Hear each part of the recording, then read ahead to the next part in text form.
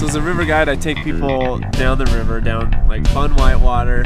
It's usually fun and safe.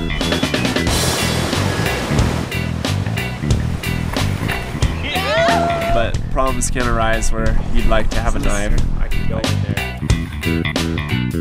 there. Rent in Jackson Hole, like the cheapest I found is like 600 bucks a month. It's got a full-size bed, drawers. The van was $3 grand, and I figure I need a vehicle anyway. So we're just trying to get an over-the-shoulder shot with it. Set this on here. It would have like a stable little barrel for it to sit in.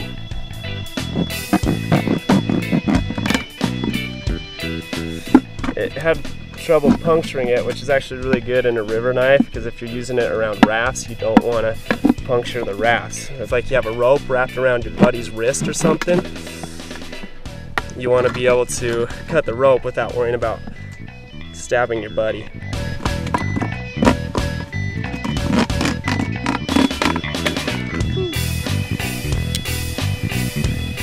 That would stick there, and if we can like make it shorter. One situation where I've seen a knife really used in a like super rescue situation is when he was cutting through wood.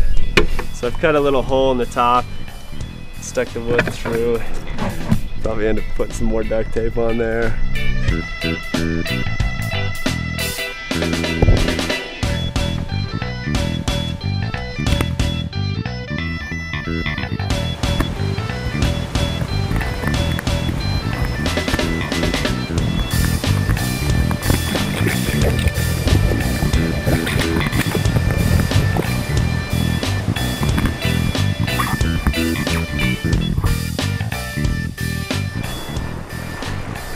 Hey, what happened to that GoPro mount? It broke.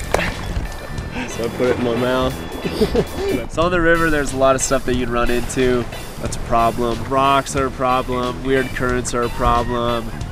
Ropes are another thing. Like, we're always dealing with ropes, especially on like rafts and things, and those can get tangled around somebody's wrist or something. And that's something where you really want to knife the rope. Oh yeah!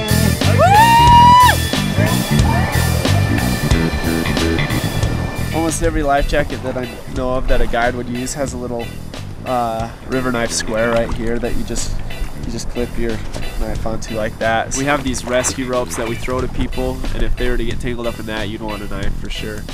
And almost every company that I know of requires you to have a river knife for those purposes. If my rescue tether back here were to get tangled up on something and I needed it to be cut, this blade does an excellent job of cutting it. In reality, like I use it to spread peanut butter on my bread and like little odd jobs. You plan on never using it for its intended use.